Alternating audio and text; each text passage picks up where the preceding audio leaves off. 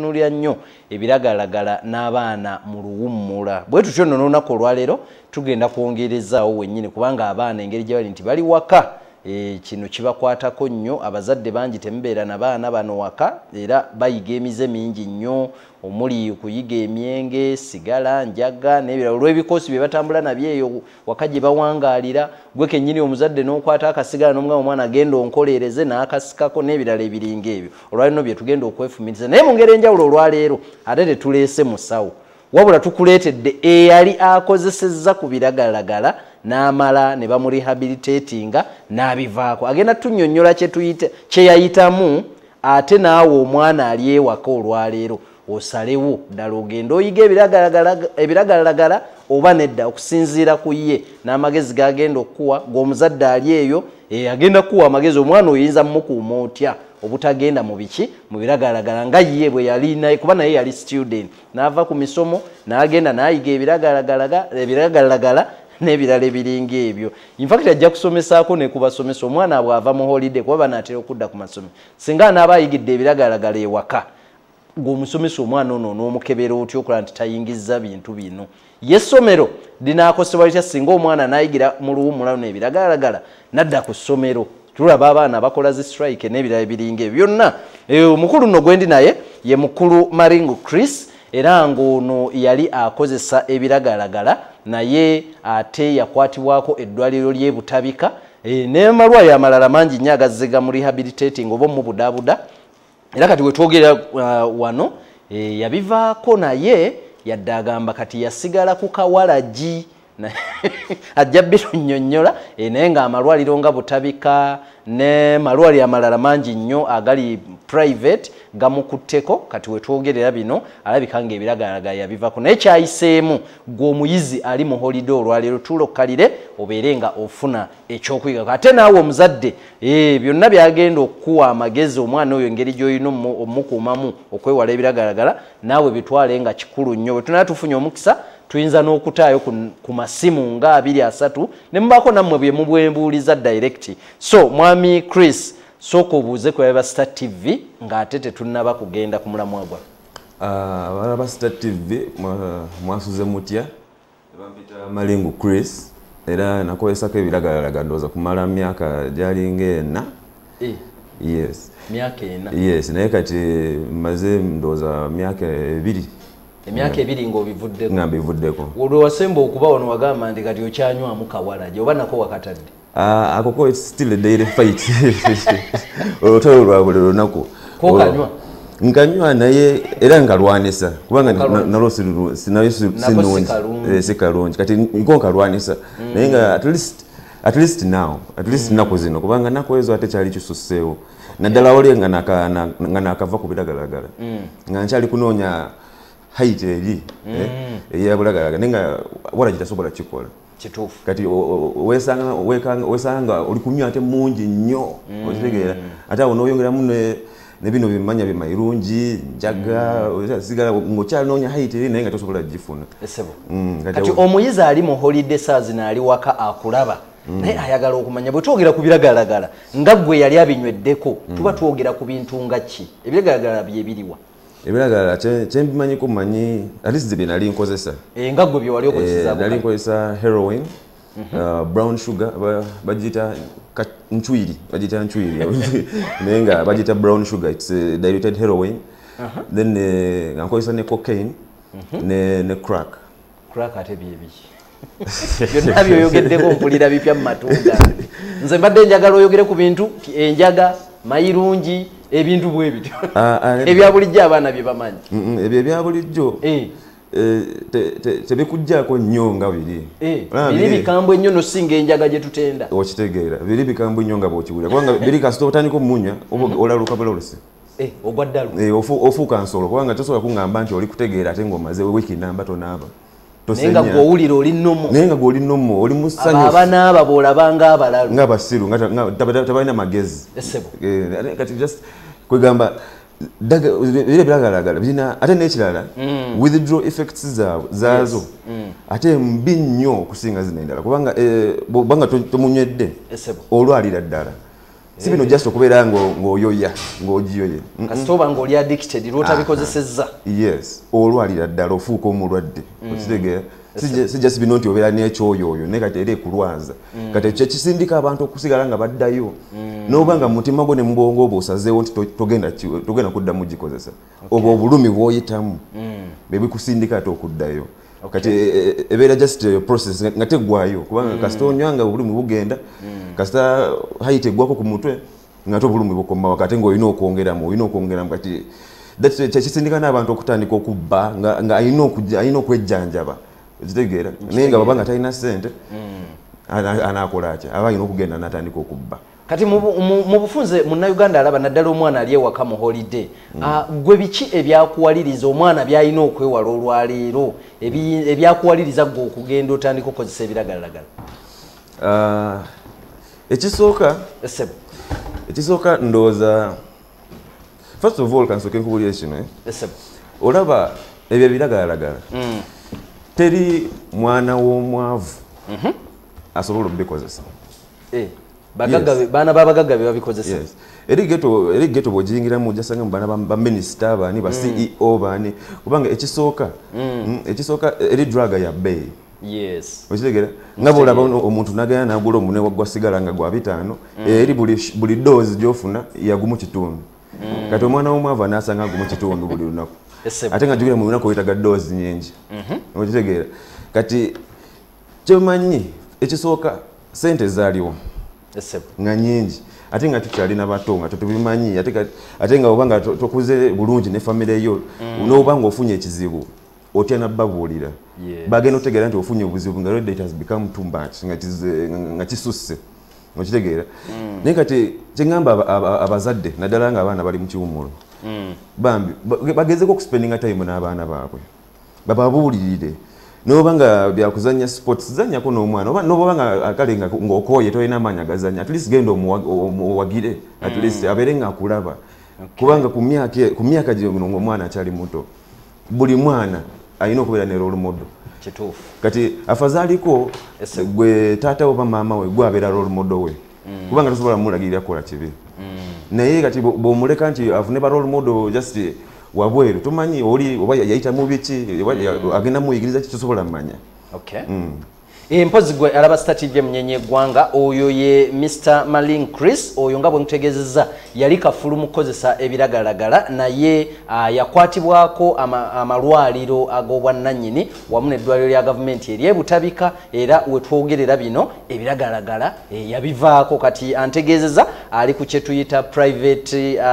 rehabilitation kwegamba yeebuulirira yekka n'agamba sijja bikozesa naye nga gali amalwaliro gamukwatako ebiragalagala n'alaba bikanga yabivaako tumulese olwokuba nti ye yakiyitamu kyeyayitamu naawe omuyizi ali ewaka twagala okiyigireko olabe ebibi ebikirimu oleme kubanga okozesa ebiragalagala naye nga mubufu obwo ate era twongera okuba nga twebaza nti twegattiddwako era n'omukulu mu Senero Ivan ono nno occupational therapist era nga akola n'eddwaliro eryebutabika be bamu ku baakwata ku mukulu Chris ono era nga akola n'eddwaliro eddala lya bwannannyini limanyiddwa nga Kampala Youth Recovery Foundation mwe mu Senero soko obuze ku baba Star TV ate tweyongereyo katusubire buli bulungi gina gye muli omulamu ogutuliise wano gwa biragalagala nga bulijjo munatusonyiwa obudde tuyinza okuba tutuuse leeti naye ekisinga obukulu tuli wano amannya gange Musenero Ivan nga omutesitesi bwagambye era nze wadde n'okunnyonnyola ki ekimu ku bye tukola ku bantu baneero sooka nnyonnyole bwe tugamba occupational therapist oyo yaba akola biki ffe twayiga sayansi omuntu engeri gy'akola omuntu gy'akolamu oba gy'akozesa obulamu bwe kubanga ffe tugamba nti omuntu kyuma era kirina osigala nga kikola ki nga kikola kati ffe sayansi oyo gwe tubeesingirako nti omuntu wabanga asigala akola kyekyo kye twagala nti n'omuntu okudda ku biragala kitegeeza nti talikola bulungi nga emirimu giri egiri productive agenda gikivaako so era abatakola bulungi nga bwakola ki okugeza nga omuntu w'osanga nti anywa ebiragalagala kitegeeza nti mu lunaku lwe lwonna kubanga ffe tulina essaawa 24 kitegeeza ezo essaawa 24 ye ayinza okuba nga akolesaako emu ey'omugaso zino 23 aba alina okugenda akola ki ateekemu ku gundi kati ffe esayansi oyo gwe tuliko nti omuntu kyuma kirina osigala nga kikola bulabe ki omuntu bwafuna singa aba akozesezza nnyo obudde obusinga ng'ali ku biragalalagala mu kifo ky'okukola emirimu giri egiri productive kati awe tujjira ne tugamba nti kati awo oba olwadde omutwe kubanga n'okunywa ebiragalalagala bulwadde bwa mutwe nti ava ku mirimu gye kituyita occupational alienation ava ku mirimu then nafuna occupational deprivation nti tasobola kukola nga bwe kyetaagiddwa kati awe tugamba nti omuntu alwadde kubanga tutunulira ensonga nnya tasobola ku functioninga mu bantu kituyita social functioning ekyokubiri nga tasobola kukola mirimu gye ekyokusatu tasobola kwenyigira mu bintu ebisanyusa omupiira bintu webityo aba takyabikola then ekisembayo tasobola kwenyigira mu kwefaako yinga ye nti omuntu wabeera nga akozesa ebiragalalagala n'okulya emmere aba takyayagala n'okunaaba batasobola kukola ki ndowooza ali mutuufu yakyogeddeko era bukulu Chris nti ate alaba bano abanaaba balabanga abalalu kyekyo kati awo sayansi waffe wetubeesingira nti omuntu alina okuba nga akola kati tumuzeeyo tutya abeere nga akusobola kukola awo wennyini era wembadde nzija omuntu mumugjamu mutya embeera eno ne mumuzzaayo mu mbeera eri nnomu ebintu kaŋŋambe nti occupation therapy tagenda kukolerawo nga muntu omukubi empiso ekisookera ddala tukiyita habitation tutunulira omuntu ebintu byakola ayinza okugamba oba gwe oyinza okugamba nti siina ssente ffe tetutunulira ekyo tutunulira obuntu obutonotono obwe tuyita habits nti buvaamu butya engeri gy'ospendinga engeri obwo obuzeeziza obutonotono bwe bukola omuze omunene kati ffe tutunulira awo then ekyokubiri ne tutunulira kibayita occupational questionnaire kikyokola okuva ku makya paka olw'eggulu tutunulira mu interview ya 30 minutes nti okuva ku ssaawa emu paka emu kitundu obadde okola ki emu kitundu paka bbiri paka bbiri kitundu obadde okola otya kati awo omuntu atuuka naye n'alaba nti okimanyi mmala obudde bungi nga sikola ekintu bwe kityo yesebo mpozi Chris kankomewoke ewuwo kakati era njagala nnyonnyole omuyizi ali ewaka gwe kyakuleseza wano ekikulu ennyo omwana ono ali ewaka nga gwe yali ayise mu mbeera eno omuyizi ono munnyonnyole bulabe ki bw'ayinza okufuna singa aba ayingiridde omuze gw'okukozesa ebiragalalagala okusinza ku gwe nga gwe obulabe bwe wafuna ye mu bulabe ki bw'ayinza okufuna ekisooka nga tonnabatandika okukozesa ebiragalalagala nga buli muntu obeera ne hopes and dreams oba olina kyoyagala kukola oba oyagala kusoma olina kyoyagala kusoma oba olina dreams and hopes kasita otandika okukozesa ebiragalalagala ebyerabye weerabira ebirooto byo nti naye njagala mmotoka efaanana bweti byonna bino nti njagala funa omukazi omulungi njagala zimba nyumba ennene njagala kola bukampuni obyerabirirawo automatically kyekiringa omukugu ono kyayogeddeko nti n'ebyemirimu egiri productive obiviirako ddala ate nga oyinza okubeera nga olina amagezi go omanye ekyokukola naye nga the fact that olikozesa ebiragalalagala tebikuwa time okukolera ebintu kubanga obwongo bubeera focus ku biragalalagala buli kaseera by the time tosobola nakulowooza kulya oba mukunaaba kati onaalowooza otya kukola ogitegeera so kasita otandika obikozesa automatically oba omanye nti dreams zona hopes zonna zigenda kufa unless if otuuka ekiseera no rehabilitating nga tandika birwanisa okubizzaawo mpozi Mr. Musenero twogereko ku nsonga y'omuntu abadde akozesa ebiragalalagala ne bamutwala mu kye tuyita rehabilitation n'abivaako kati nga Chris oyo omuntu ono mumuzzaamu mutya embeera eri ey'okwagala okukola kubanga waliwo waabeerera nti bw'akozesa ebiragalalagala ekyoyo eky'obutaddamu nakukola aba takyabiriko kati wano mumwagazisa mutya addemu akole nga mwe ba occupational therapists ekisookera ddala tukola kye bayita insight building nti omuntu osooka ne weetegeera gwani era bakuyitani ekintu bwe kito ndoza Chris nkozeeko neno Chris mwennyini so kisinziira gwani era okukyukakyuka kw'abantu bano kiva mu bo munda tekiva nti oba fe ababateekamu kitandikira eri munda era gundi ekisookera ddala tukiyita motivation enhancement therapy omuntu omuzzaamu ota motivation eno nogenensinga so that ye eri munda asobola okukola ki okutandika okuva ku bino ebiragalalagala then ekyokubiri tutunulira environment nti wajja mu rehab it's a protective environment kati how can we extend this same environment eri ewaka Nyizo okugerezaamu nti waliyo omwami yaleeta omwana mu rehab ng'omwana abeera mu kibuga wano. So n'agamba njagala mujje mu kibuga mutwale Kotido. Omwana ali akozesa njaga ne mugamba taata enjaga eri buli wamu ne wona mutwale Kotido ne wona mutwale Miami era ajja gisangayo. So how can we make the environment safer? Ekyokubiri ne tubayigiriza okukopinga ne abantu abo babeera nabo. Nti nyizo okujerengamba Chris wakava mu rehab ekintu bwekityo kati gosiri wadde foza tetwadde mu rehab because most of them have been nagamba tugendenze ggulireyo sente zange kati ogamba otya nti nedda kubanga ekisooka tebalina nno mukamwa sikyo Chris tebalina nno omugamba nti jangu ngakola ki ngagenda bugenzi sente zange transport akola buki kati omuntu womuzaamu n'omugamba nti ogamba bwoti tukiita assertiveness skills training ne mumutwala mu eyo process session ziringa 10 kwa 2 n'akiyitamu ebeera step number 1. Step number 2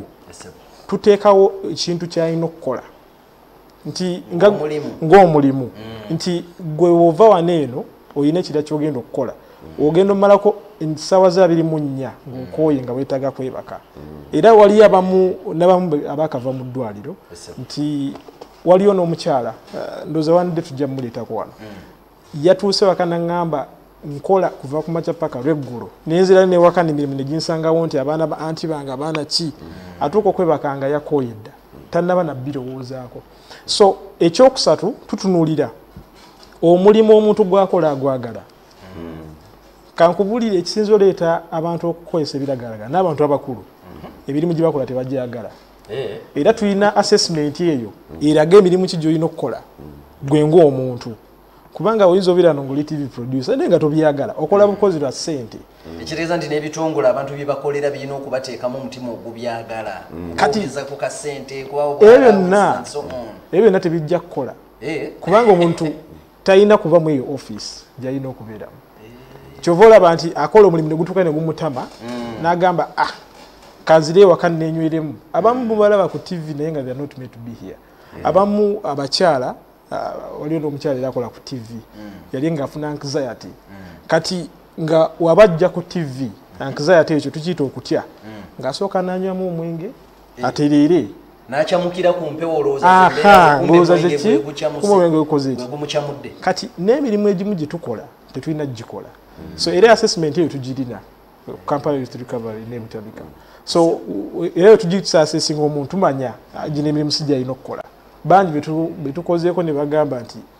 mu butuufu wano si wengwa era guli omulimu nagugezaako n'enkola ki kati birimu byenyinza okugamba. Naye ekirala Mr. Musenero bw'otunuulira ensonga gy'okoonyeko ey'emirimu kyekimu ku bisoomooza abavubuka era nga abavubuka tukimanyi bulungi nnyo nti ku bungi bw'abantu abali mu nsi naddala wano mu Uganda ebe basinga obungi naye gavumenti okusoomoozebwa kwesinze okusanga lyebbula ly'emirimu naddala mu bavubuka ate nga abavubuka bw'obagendamu n'oyogerako nabo naddala abo abakozesa ebiragalalagala bakugamba twanoonya emirimu gyatubula kati tuli idle okubeera awo obeere ng'oli stressed and so on olina okunywamu ku kikunjaga nekkuba n'obivaako mwenga mmwe ba occupational therapists gavumenti mugiwadde magezi ki ku nsonga y'emirimu kubanga abavubuka bangi banywa ebiragalalagala lwakuba nti ali idle talina kyakola. Sijja kugamba nti babeera idle tebamanyi ki kye balina kukola tebamanyi era nze sijja kwekwasa nti gavumenti biki era wano Kampala Youth Recovery Foundation tubikola abamu bamaliza ne tubagamba nno katubasigaze tukolenga nammwe nga tuba monitoringa. Amagezi sijja ga gavumenti njagawa abazadde kubanga abaana abamu b'abantu abategeevu abalina ku ssente naye weesanga nti omwana agamba nze sikyalina kyenjagala. N'ekyokubiri tulina kye tuyita peer pressure awo obuzibu businga okuviira oli omugamba nti tuteekewo omudaala gw'ennaanansi gujja kukolera n'agamba nze bye sibikola. Peer pressure yesinza okuleeta emirimu obutakola naye ng'emirimu muganda yange kwegamba okunyooma emirimu ate ng'emirimu gikola ki. Abavubuka bagenda ne bagamba emirimu egyo egy'ebyemikono simanyi kuzimba kubajja kwokya welding kutunga ebyo byabaalemwa byabataasoma ate nga ssente ziri awo nange njaga kutegeeza nange ndi musajja mulimi ate nga ndiira musawo kati ogamba nti fe abasawo ate tugende tulime ate tugende tukole n'ebirala abantu bajja gifuna kituufu so abantu balina okwejjamu embeera nti guno mulimu sibola gukola era nange singa nalina chance nayitaddewo mudaala neŋŋamba nti kantulewo olweggulu ntuulewo maliraawo obudde ate abavubuka asinga kye bataagala kukola nti buli omu ayagala kubeera dokita buli omu ayagala beera accountant naye nga n'emirimu emirala giri equally the same nti waliyo makanika asinga ne dokita sente waliyo abatunda ennyanja abasinga ffe sente kati nga wayuga ki atunda nkoko toyinza mukomparinga naffe ate abasawo atusingira ddala nti emirimu gyo gye giri naye tufuye tyokulaba nti abaana bagikola kyova olaba eri assessment gye njogeddeko yeba placing obulungi nti guno omulimu asobola okugukola era ajja gwagala simaye batunafunayo budde obulala tujjogereko yamaanyi kituufu yamaanyi buli lwakusatu tubaawo era tujja kubeera naawe tujja kwongera okuba naawe naye kaŋŋendeko ewa Chris olwaleero abaana bali mu holiday naye obuvunaanyizibwa bwa muzadde 100 ku 100 omwana ng'akyali mu mikono gye okumukuuma twali wano ne dokita ku lwokusatu lwa sabbiiti ewedde naawe amagezi abazadde balabire ku kyo omwana ayinza okuba ng'akozesa ebiragalagala naye yakireetera mu angeri nga ye ali tekiniko kakati nga gwe yali ayise mu kino wali okozesezza ku biragalagala njagala osomesa omuzadde ali ku Star TV essaawa zino ye omwana we amwekenneenya atya alabe bubonero ky'omwana ayinza okuba nti akozesa ebiragalagala oba ne bw'aba tabikozesa mwana singa anaaba atandise okukozesa obubonero okuba n'akabonero kano mwekenye nti alabika akozesa ebiragalagala bubonero ki buno obulaga omwana nti alabika akozesa ebiragalagala ekisooka omwana jatandika okwewala kubeera mu bantu be mu famire ng'abeera isolated abeera yekka kubanga naye akimanyi teri muntu atakimanyi nti ebiragalagala bibi akimanyi atamanyi nti muzadde oba mukulu we tajja muwaana nti amaana okubiddwa bulungi kitegeeza bwodde ewaka n'olaba ng'omwana gw'osanze atudde alaba TV akwewaza agenza ali mu bedroom ye manyo yalabika akozesa ebiragalagala waliwo ekizibu naddala nga akyuse kubanga mulimu abantu abali ba introvert nga ye kuva mu buto tayagala nnyo okubeera nnyo n'abantu naye kati waliwo ono nga okuva mu buto omulaba buli wababeera abeera mu bantu naye akyuse bukyusi akyuse mulundi gumu awo otegeera nti waliwo ekizibu ne behavior ze ojja mulaba baba nga takubiddwa kangambe nga tanywedde abeera munyiivu awo bw'oyiranga omwana ali kuyomba ne muzadde for small issues mama ayinza okugamba genda oyereko wali mama oli kuntawanya so omwana oyo olw'omusanze nga musanyufu awo abeera musanyufu ate nnyo lwataddemu enjaga ye abeera musanyufu nnyo naye kati bwaba nga tataddemu ate abeera munyiivu nnyo eitha kubeera munyiivu oba kubeera sad egamba nga just ali awo tayagala kwogera n'abantu kya mirundi ebiri ayinza okuba nti bw'akozesa ekiragalagala kimuwa busungu oba kimuwa ssanyu so olina okubeera nga omu analyzingiramu eyo exactly kyokolaba nakyogerako nengamba nti abazadde batwale obudde n'abaana baabwe kubanga nabo banga tutomaze obudde n'omwana wo nowabanga atandise okugenda atandise okuyita mu bintu bino tosobola kutegeera kubanga tomumanyi naye kati wabanga kuva mu buto ng'omwana omuwa time nomwogera naye nemuteesa nabwakikola ojja tuuka okumugamba nti obanga otegedde nti akikozesa ojja tuuka ogambe nti what is wrong ng'okyuseemu bwobanga olina relationship ennungi naye ayinza okugamba daddy oba mami nakoze kino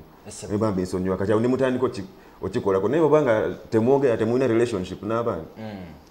oyinza okwesanga nno nga n'omuzadde ebyo byonna byoyogerako talina na budde bubi analyzinga omuzadde akeera 11 kuva waka addayo nnya za kiro omwana amuleka mu buliri amusanga mu buliri kati ekizibu we kijjira omwana ono agenda kuddayo mu ssomero wano abasomesa bo omwana ono nga tebannamwaniriza mugamba nti genda mu domitry twalayo ebintu bamwekebejje batya bamukebere batya okulaba nti n'ebiragalagala oluusi tabiyingiza kubanga twawulako gye buvuddeko abamu babiyingiriza ne mu byokulya kyo kituufu era nze kwekyo simanyi kyabagamba kubanga kyemmanyi obukodyo bweyongera buli time bweyongera taama eno bayinza okugiyingiza mu mmere bw'okwata omu nga bakyusa kakodyo kubanga abaana abongo bukula waliwo ababiyingiriza mu cookies abaana babiyingirizanga mu mugaati ajjamu slices wakati yo n'abisonsinayingizamu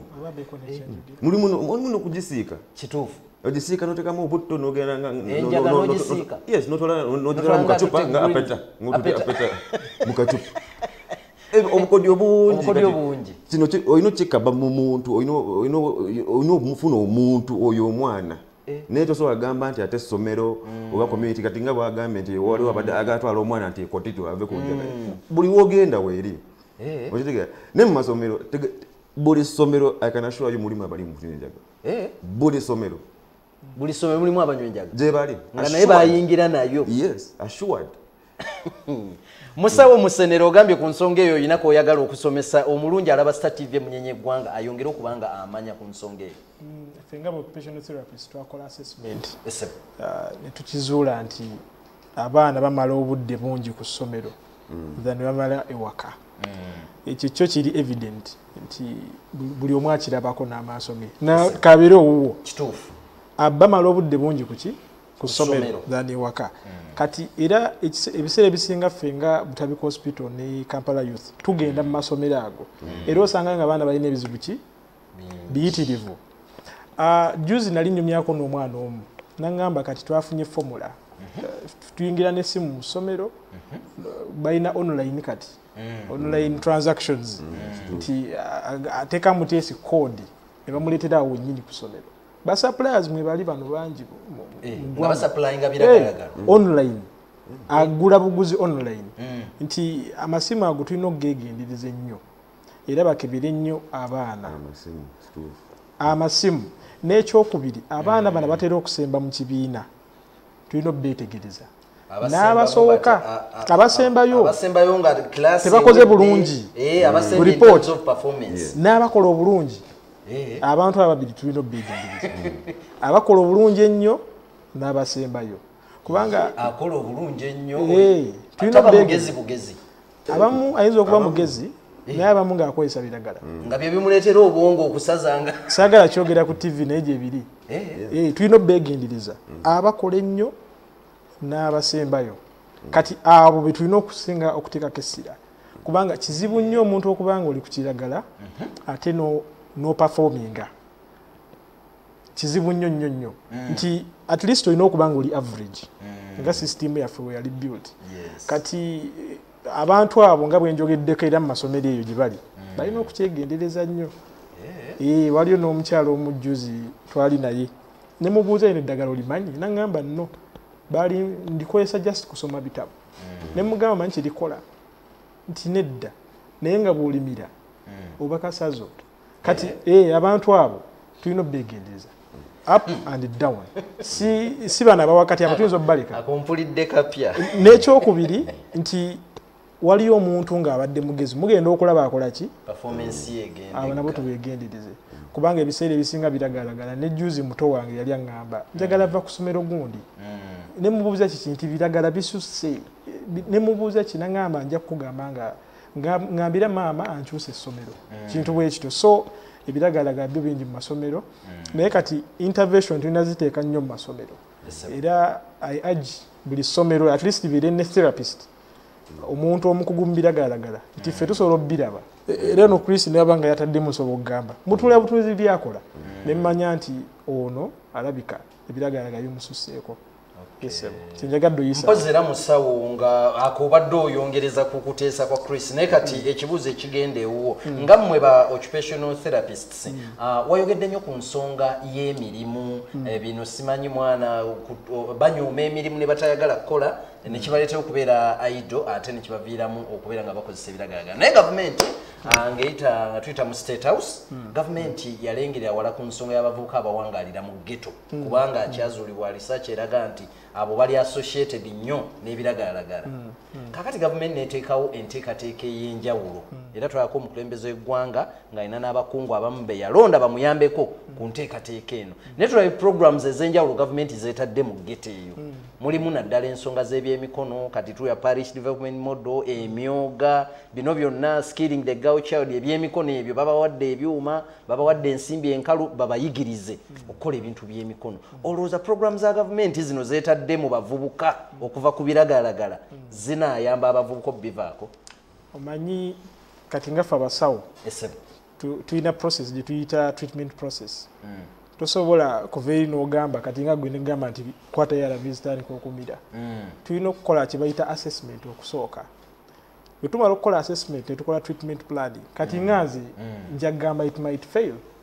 might in courts kubanga tebakoze assessment emala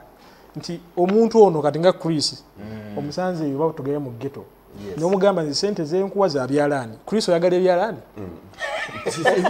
oba okitegeera nti balina platform ntono nnyo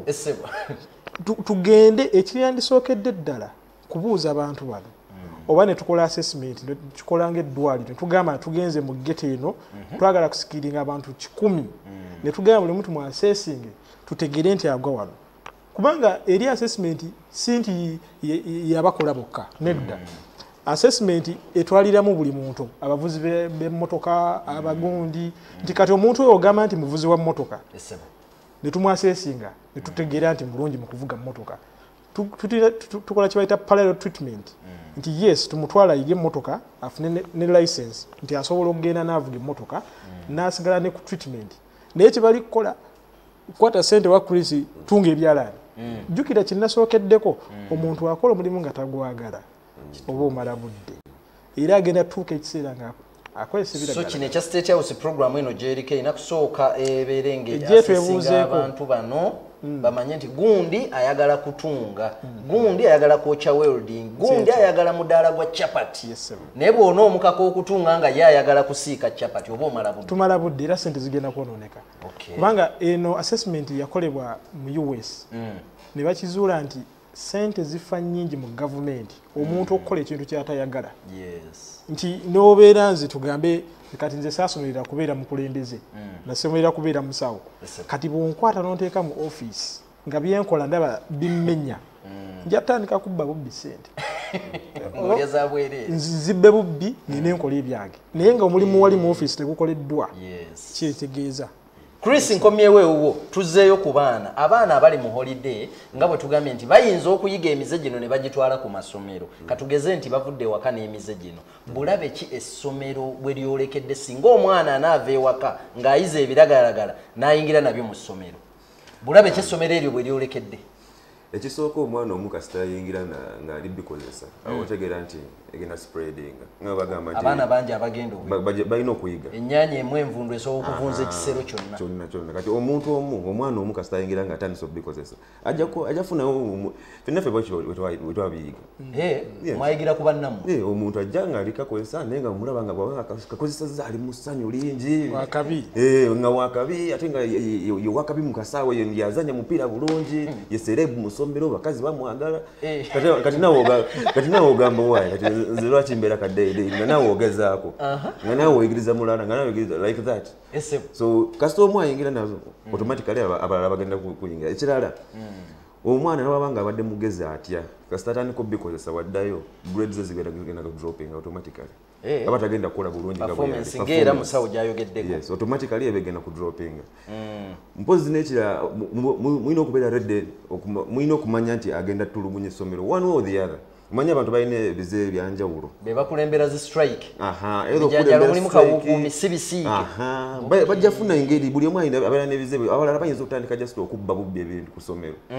mukitegeera kati ogenda okukebera boti nga mu library tamu yatandise nga mulimu ebitabo 10 genda kugwawo nga bitabo bisigadde 30 ebintu ng'ebyo n'okubba administration itself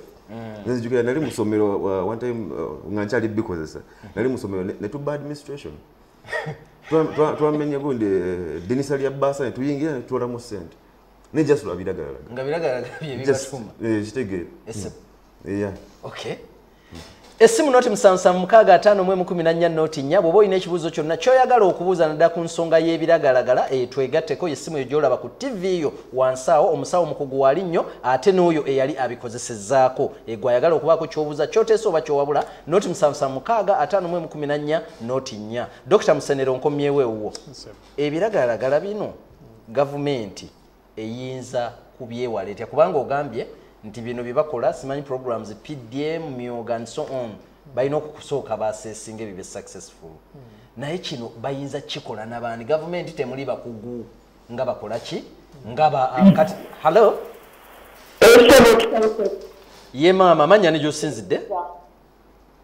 hello tusanyusa okubala basi kale nnyabo amanya ne gyosinzidde Mirembe Natete wano sebo. Mirembe Ennatete. Mirembe Natete. Ennyabo. Abo babane nakutuleetera mwaki oyo kutubuulira by'abaana ku masomero. Ennyabo. Kikulu nnyo okukodya tubuteekedde. Ate waliwo n'akakodya akalala. Natwala omusomero.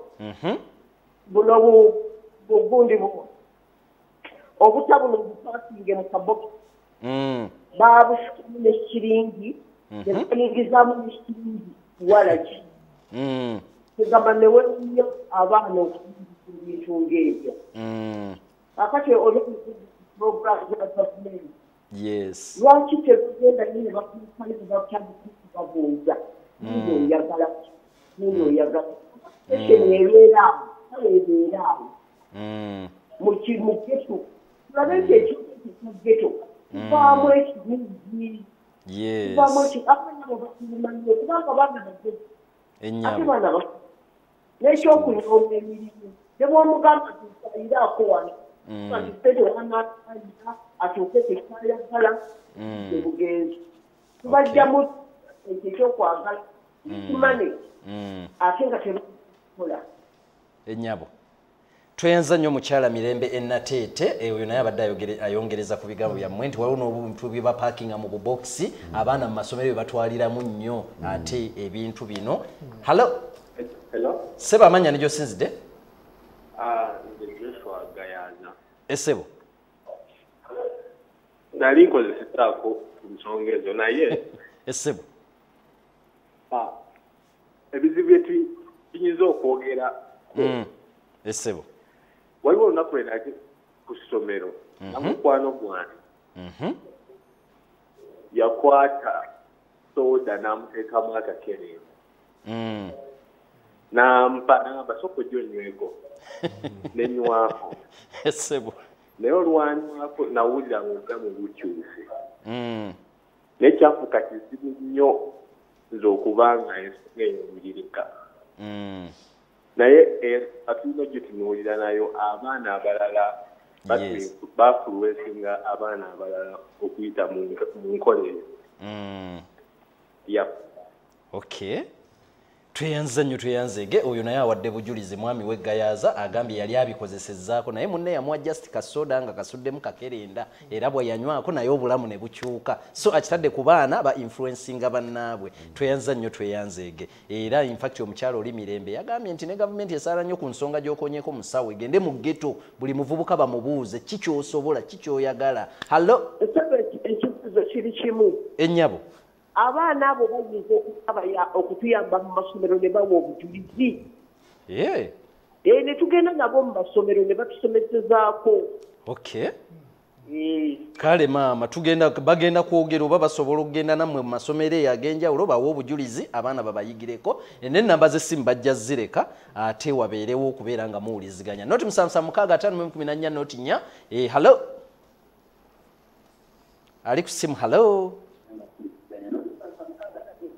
TV gikendezeeko mukulu. Hello. Hello. Bw'okuba essimu TV gezaako givira. Hello. Kale ssebo naawe gyebaleko naye TV giviira oba gikendeeze tukufune bulungi. Tumusubiddwa omukulu oyo bw'oba okubye essimu gezaako TV eyo gikendeeza oba giviire ffeno tubeere nga tukufuna bulungi nnyo buli lw'onoogirekako n'ogiriraana tetujja kukufuna. Katufuneyo na mukisa omu babiri noti 7765 noti 4. Hallo. Hallo. Mpozi nga bwe tulinda essimu ng'emu bbiri musawo owulidde bulungi nnyo okuteesa kw'abantu bonna bakwatagana nammwe abamu bawadde n'obujulizi naye ekisinga obukulu ndowooza wasaana okubaawo communication. In fact ensonga eyo Chris gwe kwatako nnyo omukyalo oyo asembye asabye mwenga mmwe abaali bakozeseza ku biragala bino musobola okugendako mu masomero ne babatambuza ne mwogerako n'abaana bano ne muwa obujulizi. Yes, kisobola nnyo kubanga nze personally ngene gye nabiyiga nga ndi mu ssomero. Esebo. Nkimanye nti obanga bw'okiyiga ng'oli mukulu kyangu nnyo bw'okivaamu. Kubanga oba okuze naye omwana omuto ate nga mu ssomero bwe bitandikira era nze ndi very very willing bambi omwami wegayaza akambye mbu ye yanywera mu soda naye yawulira ng'obulamu bukyuse nnyo endoza lwali lutalo okubivaako so kakati mmwe mukkiriza okugenda mu masomero singa essomero liba likontaktinze tukiriza bulungi musawo akadde katwaliriza olinayo obubaka bw'oyinza okuwa bannayuganda ku nsonga y'ebiragalagala ekisookera ddala mukulu Chris nga bwagambye program tugirina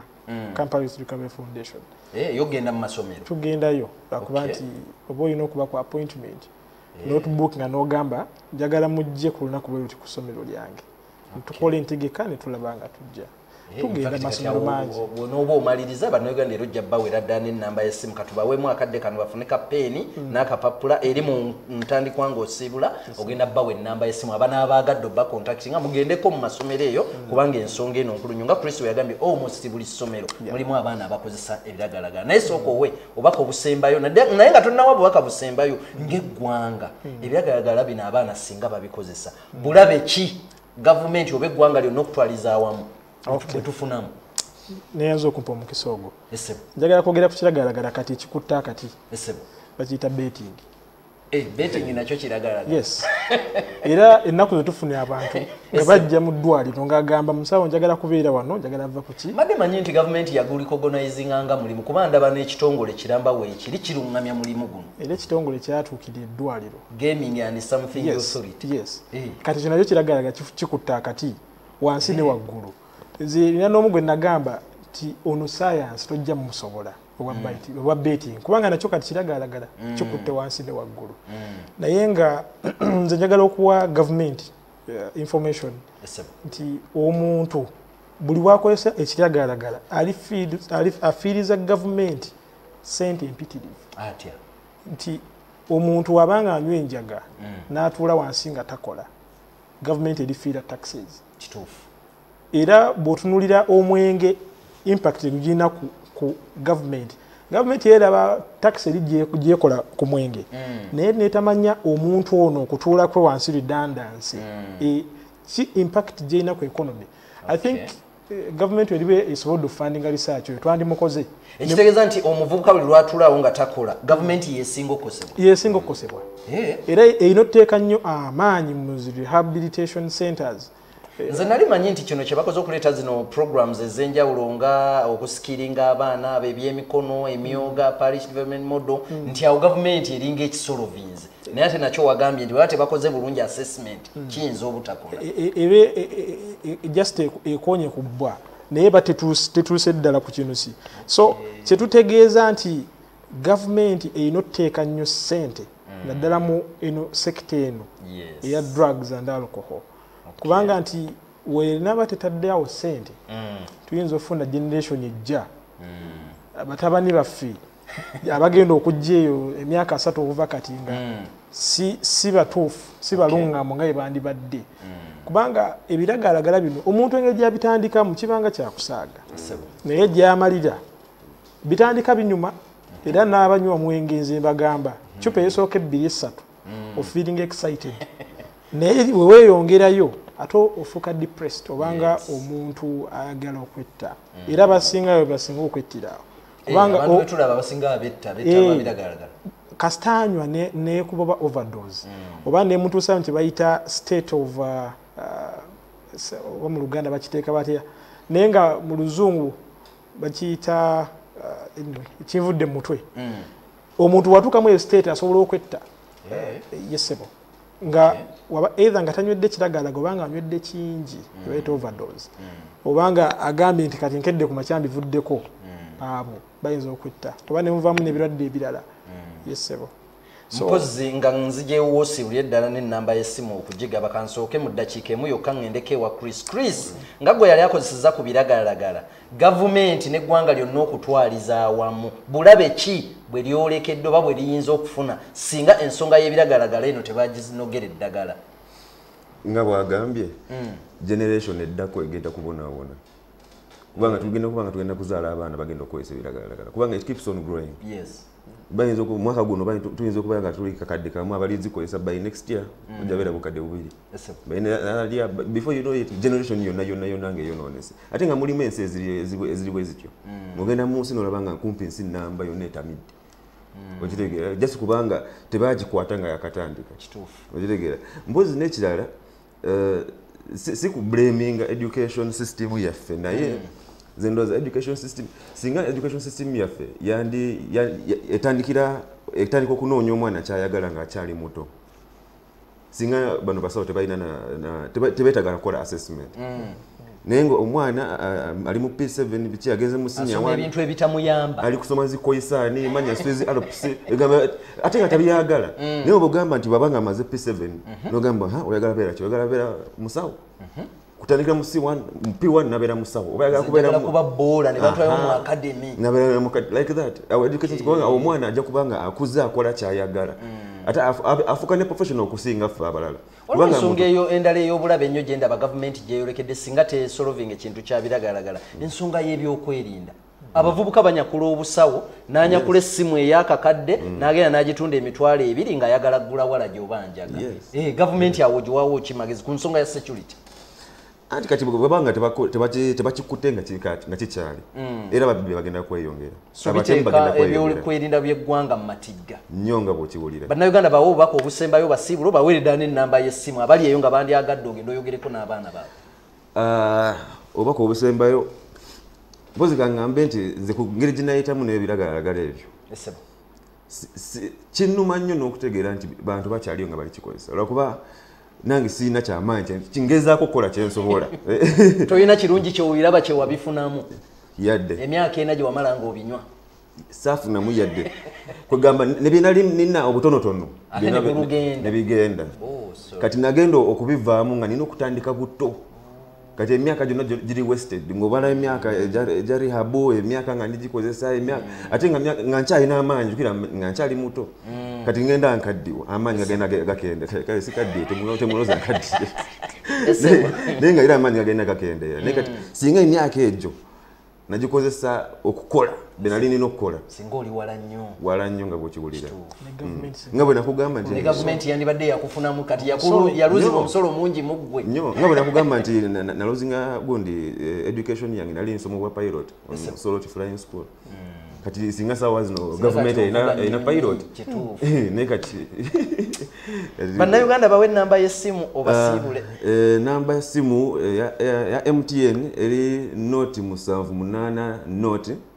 8 noti 8 noti 8 eya Airtel eri noti 759 2 622 mpozi mu luzungu 0780840808 and Airtel is 0759241622 mpozi musawo obubaka obusembayo eri bannayuganda obaweeredda n'ennamba y'essimu mpulidde abalajana baagala mugendeko mu masomero eyo mwogere n'abayizi bawe obubaka obusembayo bawe ennamba y'essimu kwe bayinza obbafunira nja kwebaza buli muntu abadde ku TV mwebale kutuwuliriza n'okutuwa obudde si kyangu nnyo omuntu okuddaawo n'akeera ku makya n'agamba kandabe TV kubanga bwe budde abantu basinga okukoleramu naddala wano mu Africa